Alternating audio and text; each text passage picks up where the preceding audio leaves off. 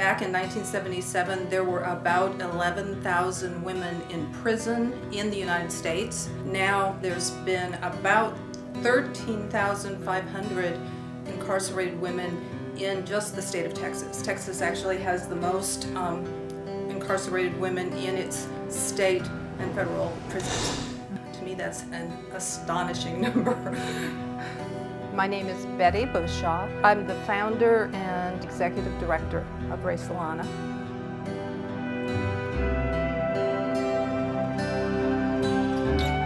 One of the first things that anyone who goes into one of our classes realizes, these women, they're our sisters, our mothers, our grandmothers, our aunts. I mean, they are more strongly the same. I don't even think of them as criminals. I think of them as women who have made some big mistakes, but as women who deserve a second chance.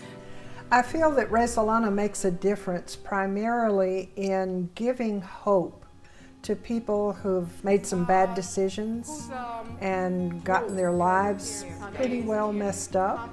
We have at this point about 20 to 30 hours of class every week. We're hoping to grow into probably 2 or 3 times that amount of class time. Because we are a holistic program, we think that all of these work together and each piece of this is very important. The first area is the mental health area. That's something that's really problematic for all these women. They either have depression and they have addictions.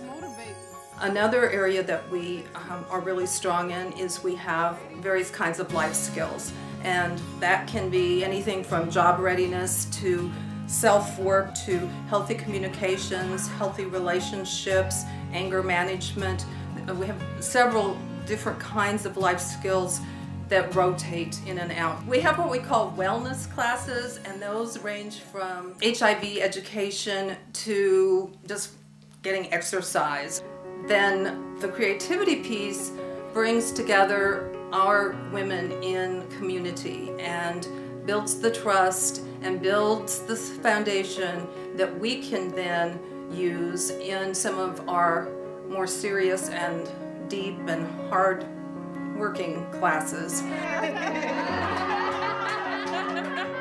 Society should be judged by how they treat their prisoners.